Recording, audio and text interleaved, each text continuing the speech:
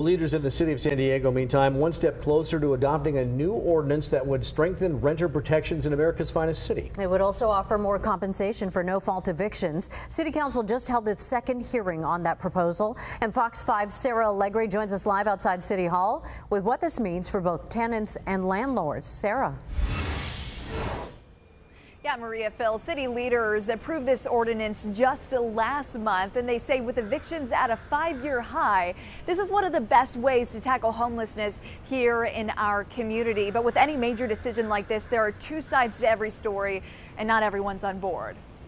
I think what it's going to do is it's going to prevent potentially more people to falling into homelessness. It's been a long sought-after fight over renter protection for senior housing attorney Gil Vera with Legal Aid Society of San Diego. For about 2.5 years, the city of San Diego tenants have had the least amount of protections in the entire state. Now a new ordinance will bring the city up to and beyond state standards by protecting renters from day one of their lease, offering financial assistance when a lease is cut short, and through holding landlords accountable. And it's not just that. Tenants who are evicted for no fault would be entitled to 2 months of relocation assistance that the landlord has to pay, or 3 months if there's an elderly or disabled person in the household. But because it goes further than state law, others worry it may create newfound concerns. I think we have to be mindful of unintended consequences when you're requiring additional relocation.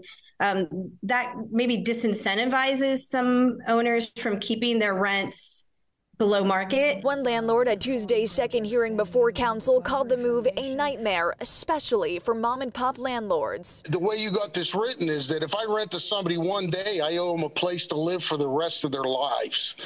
And that's just a little harsh. But Allison Snow with the Housing Rights Project at USD says while the concerns are valid, this ordinance is more so aimed at holding this type of landlord to a higher standard. For those big corporate landlords who can absorb the hit and who have been the most egregious offenders in evicting without real reason to do so in the past, that's who this is impacting.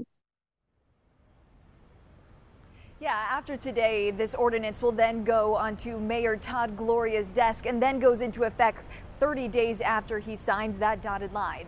For now, that's the very latest from downtown. Sarah Alegre, Fox 5 News.